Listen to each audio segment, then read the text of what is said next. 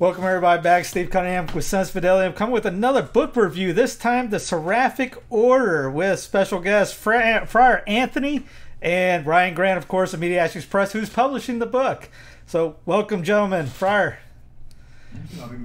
Friar, what is this book about? This is one of your favorites, from what I'm understanding. You read it all the time. What's the deal with this?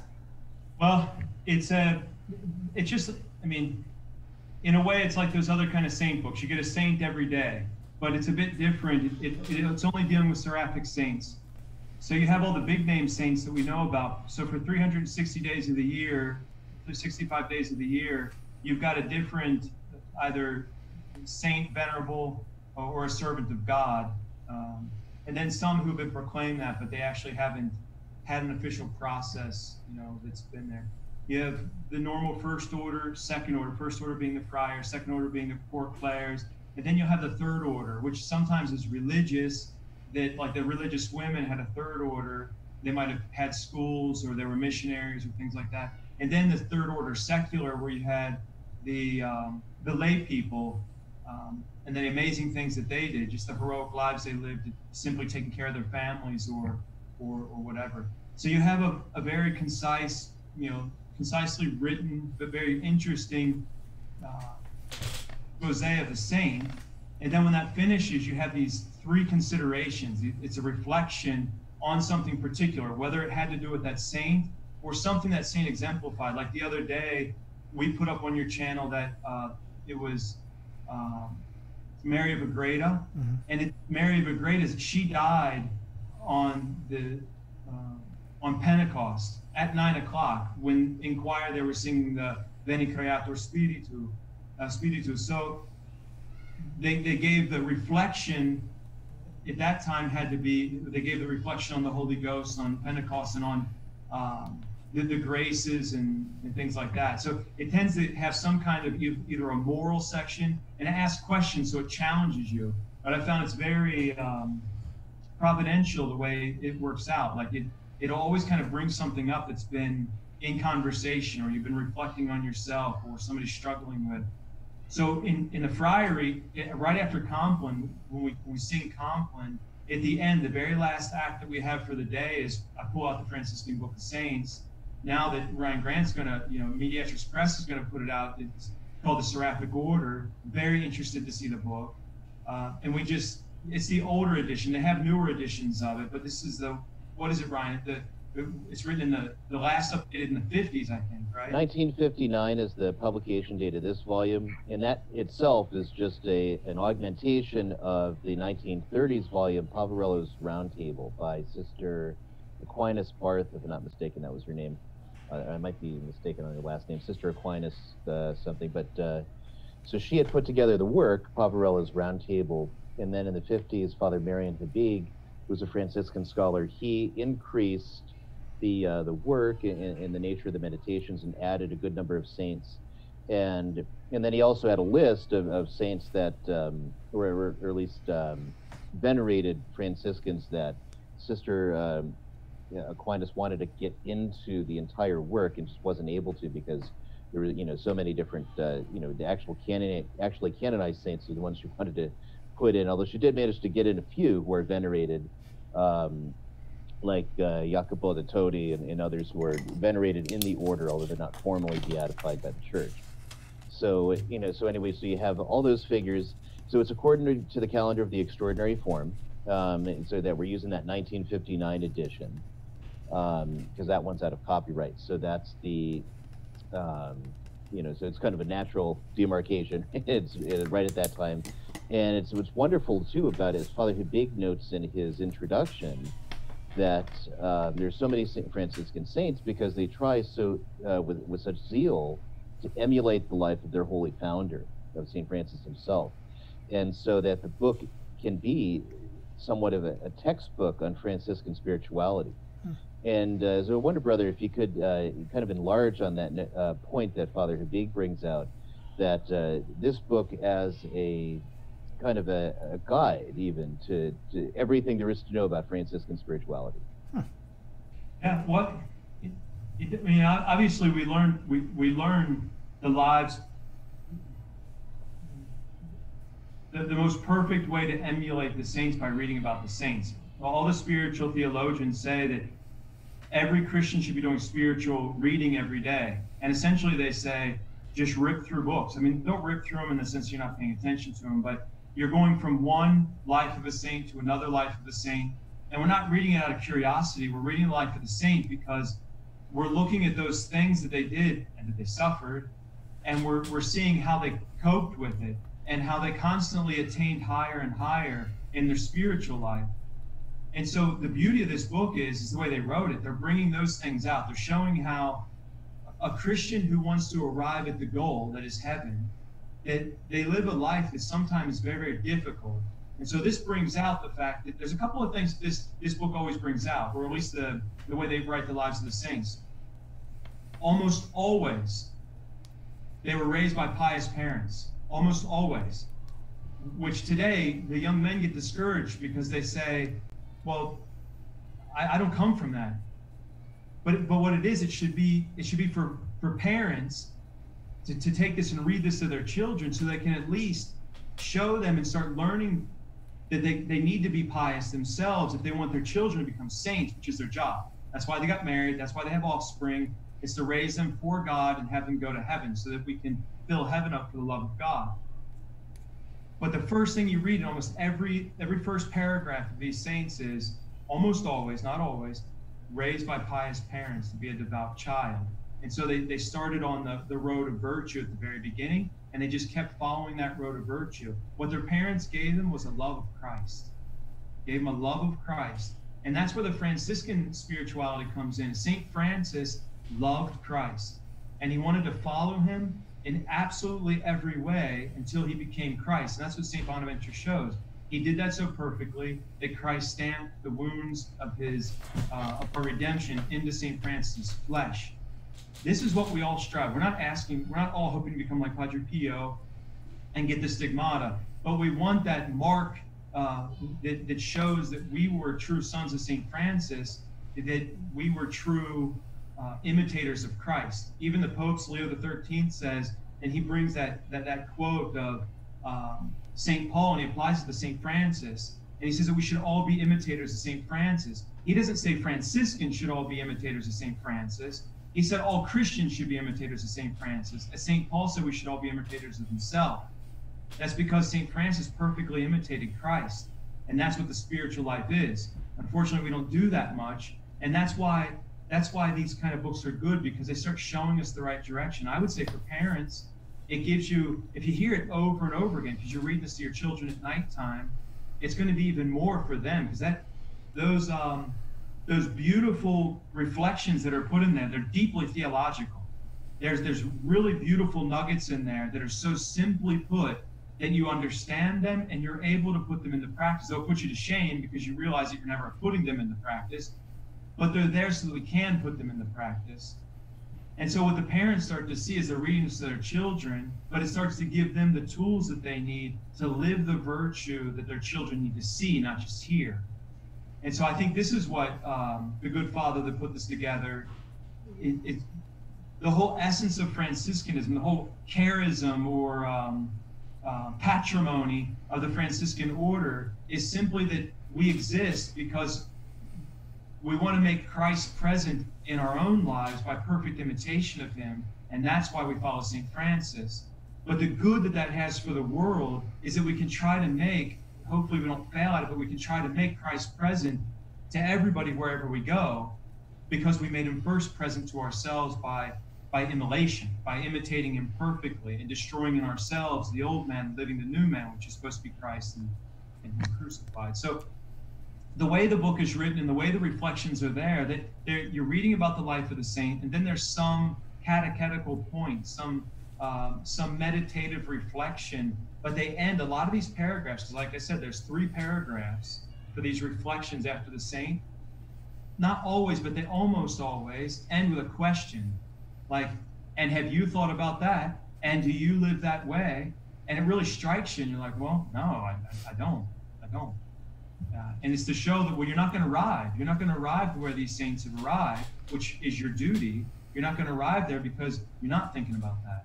So it's to strike our conscience and give us the ability to start pushing forward.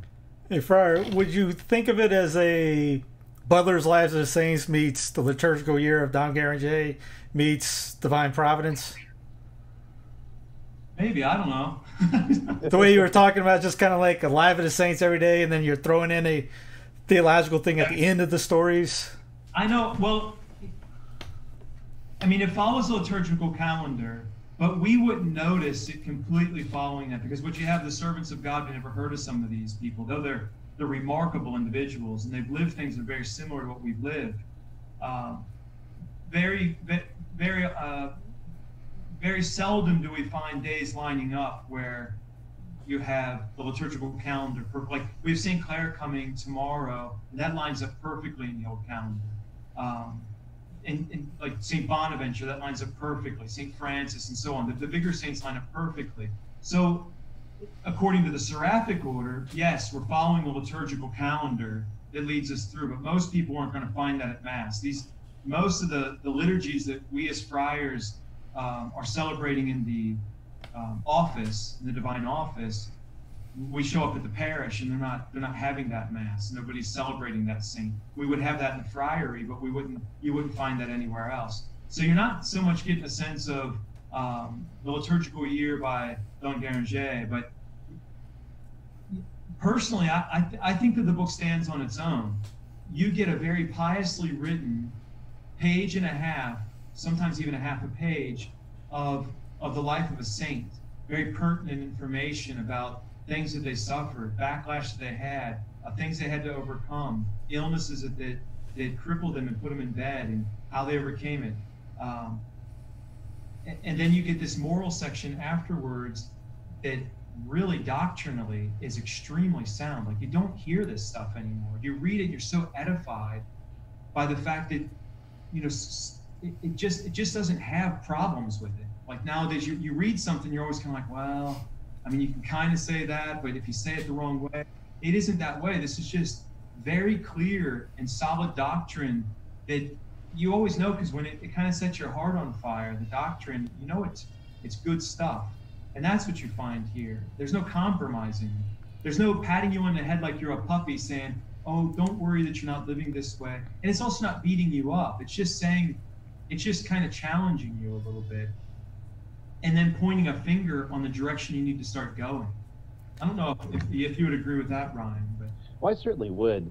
And and that's the way it is with all the religious orders, that they have, you know, their own saints that are on their own calendar, and some that doesn't really make too much of a difference because they're all, you know, so much is the same with it. They're just using the Roman calendar, and so that they'll just add a little extra thing for themselves. But say for the Dominicans, Franciscans, the Benedictines, the monastic office, Cistercians as well, they all have this, you know, their calendar, which, you know, nourishes, supposed to nourish their particular orders. And so with this particular book, which we've retitled the Seraphic Order, it gives that window into the friary that you could take away with you, almost like in the spirit of the Third Order Secular, that you're now imbibing the spirituality of the Franciscans. And even if you're not a Third Order Franciscan, you're not particularly given to that charism. I'm particularly more Benedictine and leaning towards becoming an oblate, but I love this book. And because of, you know, because Francis, when you get it down to it, he is very much, you know, almost a certain simulacra of Christ. He's very much molded into the very image, even the circumstances of his life, divine providence, and organized in a certain way to lead, you know, being born in a manger. Or again, you know, he wanted to die, you know, up in the hill where criminals were put to death, and other things like that St. Bonaventure and others relate in their lives of St. Francis. And so anyone who's imbibing the spirit of St. Francis is imbibing the, you know, very much the, you know, the model of Jesus Christ, essentially, in the church. And there's so much in terms of that, the history, that, you know, just like in the dream, Francis gets that, or not Francis, Pope Innocent III gets that dream, you know, where the whole church is falling down, and he looks, and, you know, Francis is holding it up, right? And so very much it's kind of like a turning point in the history of the church, which brought that life and that new energy, and and basically to all the orders. St. Robert Bellarmine, who was a Jesuit, absolutely loved St. Francis, and he had St. Francis in mind in one of his household exhortations, where he says that the lives of the saints are the best commentary on Scripture. And he was actually born on St. Francis's feast day. St. Robert Bellarmine was. He knew he would die on the day that he always had this providence about him, where he would see kind of have a sense about how things would turn out with events. Even he refused to call it providential, but it really was. There's no way he could have known these things have been right so often. And he predicted he would die on the feast of the Stigmata of St. Francis. Okay. And so because he foreknew that was going to happen at some point, didn't know what year, but he knew the day, then he actually worked when he was in the Congregation of Rites to get that on the Roman calendar. And it was on the general Roman calendar until the 1969 the ordinary form of the Mass was put out. So so that was something that even as a Jesuit, he breathed the very air that St. Francis had breathed in Umbria, in very much his spirit also. So, but I wondered, since it is St. Clare's feast day tomorrow, why don't you talk a little bit about St. Clare and how she's presented in the book, and what people can expect to find if they read the book, and on this or that saint.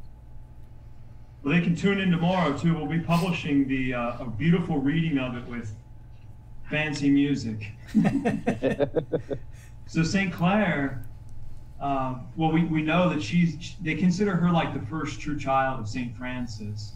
And she came to St. Francis, and this often happens. You first have a male group that starts up, and then women start being drawn to that spirituality. But it wasn't until recently that you could have men and women living together for some kind of spirituality, and we know that never works out. But so St. Francis saw this spirit in her, this desire for poverty, the desire to live Christ crucified. She wanted to throw off. She was a very attractive young lady from a very good family.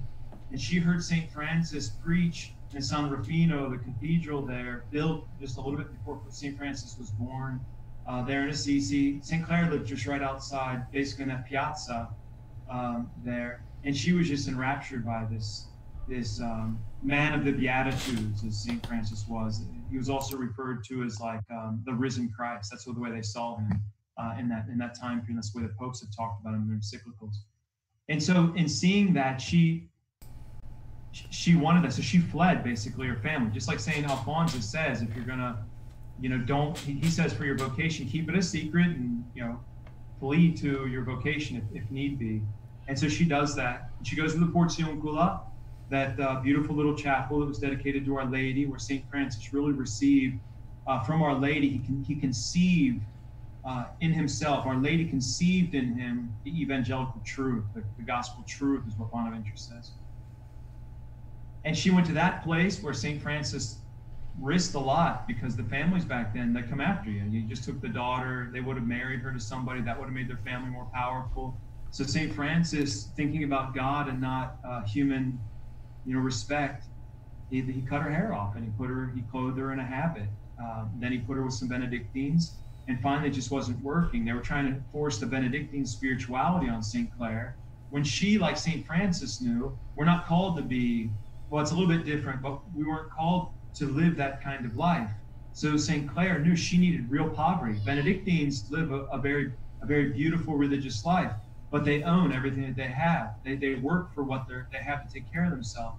She wanted to live completely on the providence of God, and that they wouldn't let her do. And she fought tooth and nail with the Pope himself, who she knew, and she worked miracles in front of the Pope. And finally, after all that, they finally gave her way, which she saw that happen just right before she died. But the beauty of St. Clare, this complementarity, because there's complementarity between men and women. Society doesn't want you to know that anymore, but that's the way that God made them male and female, and he called them man, right? So you see it in these two beautifully chaste individuals, and this love that they had for each other. St. Francis went to see, or St. Clare and the sisters wanted to see St. Francis, is what it was. He would actually intentionally not go to see them. If he went to go, like once they asked him to come speak to them, and St. Francis had such a high respect for the spouses of Christ, he would never look at them. The only person, he said before he died, there was two women that he probably could say what they looked like. One was, he didn't say who they were, it was probably St. Clare and Jacoba. the friar lady from Rome. And so once he went to go preach to them, and he didn't say anything. He walked in the middle of the choir.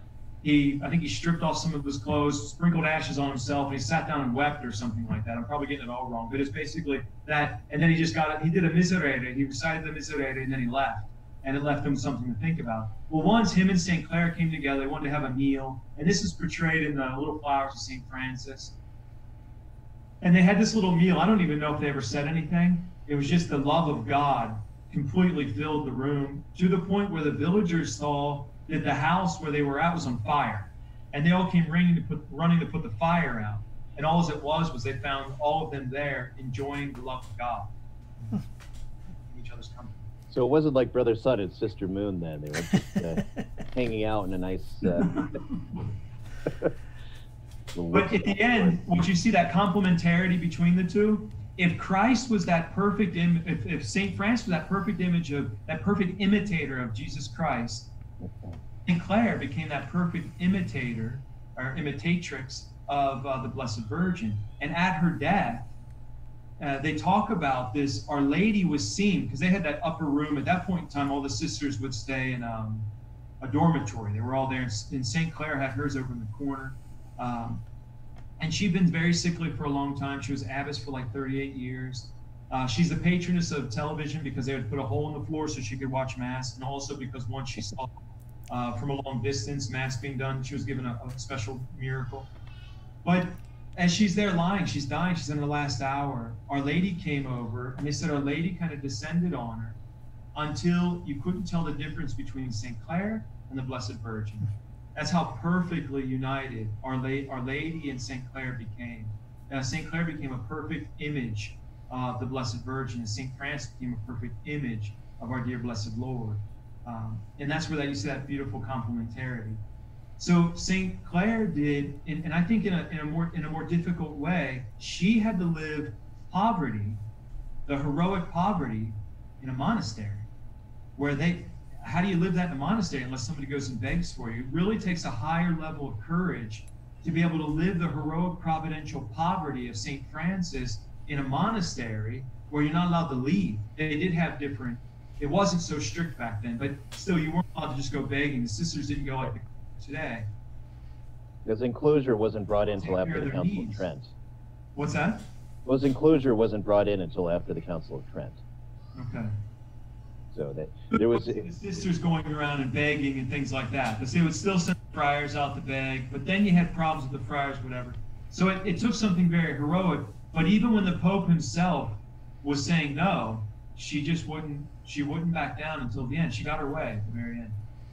So let's talk about this business of poverty, the extreme poverty in the spirit of St. Francis, because this leads to quite a few problems down the road in terms of the mitigations of the rule, the attempts to restore it, which are a continual thing. And you see, the Collatines, you see then later the Capuchins, you see, and always it's the attempt to recover, I should say, this radical poverty of St. Francis, which so often gets mitigated by the Church, like John the 23rd, Nicholas V, and so on and so forth. So let's, what is the radical ideal of poverty preached by St. Francis, to which he had exhorted and had in his original rule for his friars to follow, and how does that fare over the ages? Well, I'm no expert on anything, but I think that in trying to form the men here in authentic Franciscan spirituality, the essence of it goes down to actually being detached from things. Not just saying, hey, we can have stuff and be detached. I'm not trying to say that in the least bit.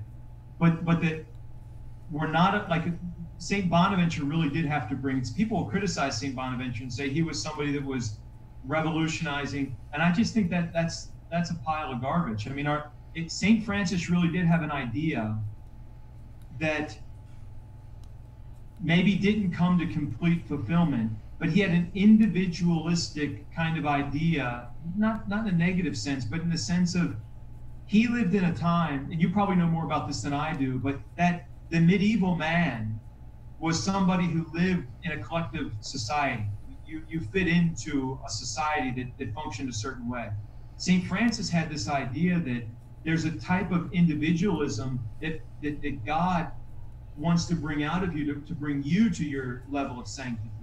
Well, once the order grew to a certain size, they couldn't think that way. They couldn't understand that anymore. They needed rules, and they needed rules that fit into the canonical structure that they had, both secular and religious, of that day. St. Francis didn't fit into any of those rules, just like his idea for religious life didn't fit into any of those rules. He wasn't a monastic, but he was a strict contemplative.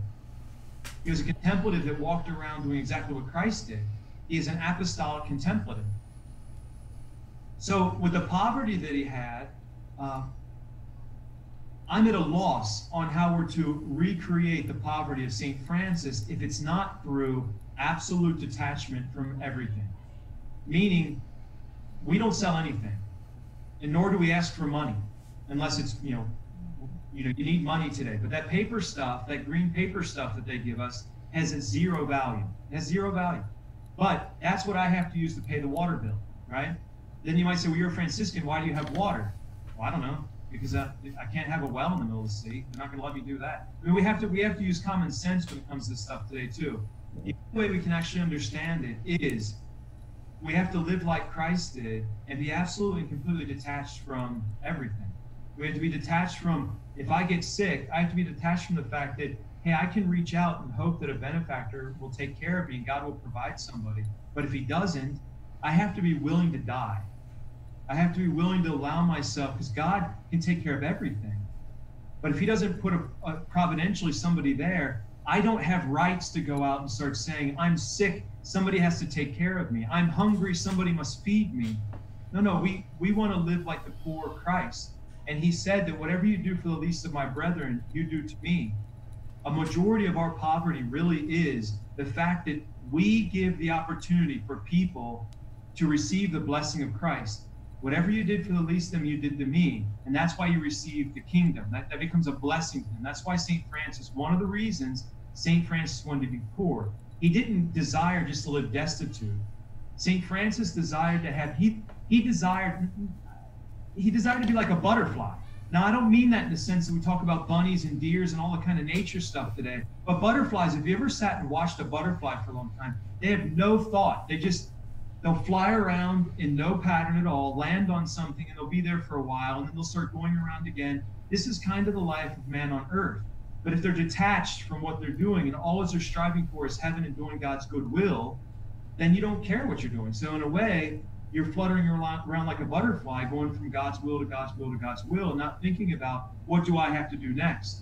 A man that has to think about what he has to do next has to provide for himself to get that thing next.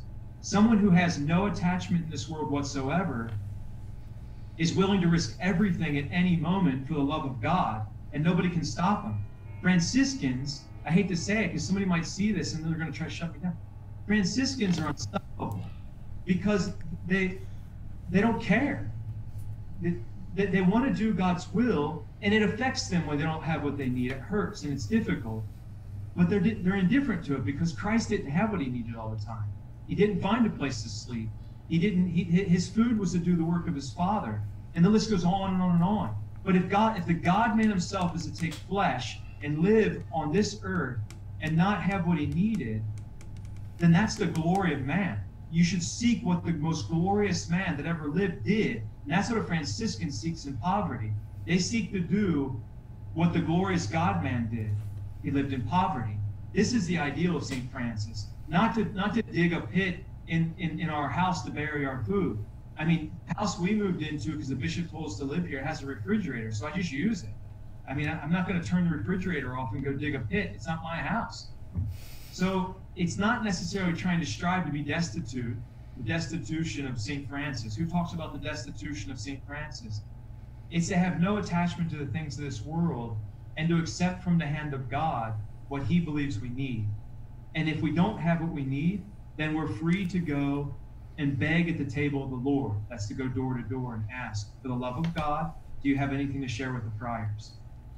So Ryan, how can people detach the book from your warehouse to get it for themselves?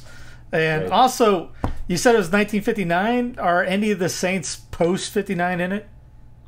No, they're mentioned afterward. I thought about it, but they have a saint literally for all 365 days of the year. And so it came down to the integrity of the work.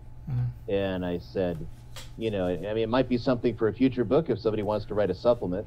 And I thought about it. St. Maximilian Kolbe, for example, is mentioned in the appendix because his cause is pending, but he's not actually in the book because they already had somebody else there, and so it was rather recent. The and of course, and unlike say some other figures like Duns Scotus or Jacopo de Todi, he doesn't have like a long tradition of veneration in the order because he'd only just died about 10 years before the book was written, or so. So it was looking at that, it was possible to do one because there have been martyrs, there have been saints, there have been holy Franciscans in the world, and it might be like a good project for an appendix. But in terms of this work, I didn't want to start changing it around because I said, oh, well, everyone loves St. Maximilian Kolbe, we should stick something in here. And I just thought that we should keep the work as it was, and the only thing I've done is really spruce up the layout and made the pages a bit wider, try to get it under 1,000 pages, which I think I just barely did. I have to check with when I finished the appendix, but so yeah, I think, and there's also a good appendix in there about Franciscan feasts and whatnot, and so I also wanted to kind of buttress what Friar was saying about that detachment from things. There's a great story in one of the lives of St. Francis, I believe it's by The Life and Legends by Candide Chalip, which we also sell, if I can be allowed the shameless plug, where Francis and Father Leo were walking, and Father Leo had seen a bag of money on the road, and then he kept quiet about it, and then they kept walking along the way, and then finally Father Leo says, well, hey, we did just pass that bag of money there, we could use it to help the poor or something. And Francis kind of ignored him, and then Father Leo continued to entreat him about it, and then Francis said, oh, we should pay it no mind. And then finally he said, but think of what good we could accomplish for this. So finally St. Francis says, all right, since you're so keen about it, let's go back. So they go back to the crossroads where they'd seen the bag of money. And now all of a sudden Father Leo's having a bit of trepidation about it. He's not so sure he actually wants to go and grab it. And St. Francis says, well, since you thought this was so important, why don't you reach out to grab it? And so now he gets kind of nervous, actually. And he reaches out to grab it, and a serpent crawls out of the bag, and it's empty. And then St. Francis uses it to explain basically his principle. You saw the money and you wanted to get it, but we should be detached even from this, and take everything that God gives to us, and not worry about a bag of money laying on the side of the road. If God meant it for us, it'd be given right into our hands. So and also just the general detachment from money, because that becomes quite the problem. And of course for those living in the world, it's also a big problem. And I know I have 7 kids, 1 in heaven, but 6 here and 1 on the way. So it definitely need money. And all things being equal, I'd say, what do I need that for? I'm just going to do this. But kids got to eat. I got to pay bills. I got to pay plumbing, and of course we're living in a rented property. So again, I can't dig a hole in the ground either, and any more so than somebody else. But at the same time, I can still be detached from it. Mm-hmm. I can still say, well, what do we need to provide for things? And okay, I'll put this much in the poor box and this much here. And at present, I can pay my employees a little extra here, and so on and so forth. And those are the ways that in the world, and that's also one of the things that you'll imbibe from this particular book, because there's not only the first order regular, the Friars Minor, or the Friars Minor Capuchins. There's not merely the poor clerks, the second order of St. Francis. There's not merely the third order regulars. There's also the third order seculars, monarchs and average men that came into the order and started picking up the spirit of St. Francis, and in so doing learned these principles of detachment. And so speaking of that, actually, if we could, Friar, if I could pick your brain, there's on Monday there's a saint who was in third order secular, Saint Roque. And since we're dealing with these unprecedented times with illnesses and other such things about the world, Saint Roque is the patron of plague. Why don't we talk a little bit about him? Well, it's real interesting when you read about these plagues from the plagues they dealt with and the plagues we deal with are completely. The other book you put out on St. Charles' Etsy, I can put plugs in for you, Ryan. But that book of St. Charles' Etsy, they had a plague there. You read about it, and you're just walking through this. There you go. You're just walking through the streets, seeing people on carts that are dead. I mean, that's how bad it was. So our plague. We go to Home Depot. Yeah, that's right. We go to Home Depot. We have to wait in line. That's how bad it is. So when Rock, he was a beautiful figure. He came from Montpellier in France. He was born of a noble family. Same thing. Parents raised him in a very pious way, right? Parents died later on. It was prophesied he was born with a cross on his breast. A red cross was born as birthmark. And so his parents died. He was left with a huge inheritance. He sold it all off, took care of people that he had to take care of, and became a third order Franciscan, a secular third order Franciscan, donned the habit of a pilgrim. They had their own habit. It wasn't like pilgrimage today where you put on a baseball cap and a vacation shirt and you go to eat 5-star restaurants. He went on a real pilgrimage where you could see he was a pilgrim. And on his way down from France, there was a certain road that you take all the way down. And that road passed down through when you're coming close to Rome, you're still a few days walk from Rome, you pass a town called Acquapendente. The trail goes right through the road goes right through the middle of the city. It's a beautiful little town. It's a very little town. A plague had stricken that town. And so he stopped. Most people just fled the town. That's what we would do, right? You hear somebody that has a cough, and we presume they have coronavirus, and you just run for your life or get a face mask or something, a shield and everything. So what did he do? He went to the local hospital, and he started to nurse the sick until it had abated. The entire plague had abated. And then he picked up his staff again. He continued on. By the time he got to Rome, another plague. So while he was also visiting the tomb of the apostles and praying at the different shrines, remember, he wasn't on vacation. He was on pilgrimage to pray at their shrines. He would also go and spend his time at the hospital. Same thing St. Francis did when he went to Rome. And he would go and nurse the sick at the hospital. Once that had finished, he packed up and went off again. By the time he got to Piacenza, outside of Rome, a place he'd already been. And we have to remember, St. Roch was so holy already that he would make the sign of the cross over people. He wasn't a priest, but he'd make the sign of the cross over people, and they were healed from their affliction. God can heal us from these things. It's not all just a natural. This is what happens when we buy into all the evolution stuff. We start to forget that God can actually heal us from stuff. So when he went to there, he finds himself stricken at Piacenza. He finds himself stricken with the plague. Goes to the hospital, and they throw him out. He had healed people there. He had helped the sick there, and they threw him out. Now, we're a culture that's we're wounded. We're all wounded. We've been wounded from this and from that. The saints, they go through all this. What does Roch do? He doesn't curse them or say, "But I was here, I did all this, you didn't." No, he goes off into the forest like a dog to die, finds a nice little place that our Lord provided for him. He bedded down basically on some straw in a nice little safe place. And how does God work? Well, God sent a dog to bring him food, brought him bread every day, and he was able to eat. He got better, and then he picked up his staff and he went home. By the time he got home, a war had broken out. They take him as a spy because he's emaciated, his hair's probably all crazy, he's all dirty. He finally gets to his home, and they take him to his uncle. His uncle doesn't recognize, they throw him in jail. What does he say? Does he say, "Oh, I'm your grandson, I'm your nephew, I live here, do you know who I am?" Yeah, you do.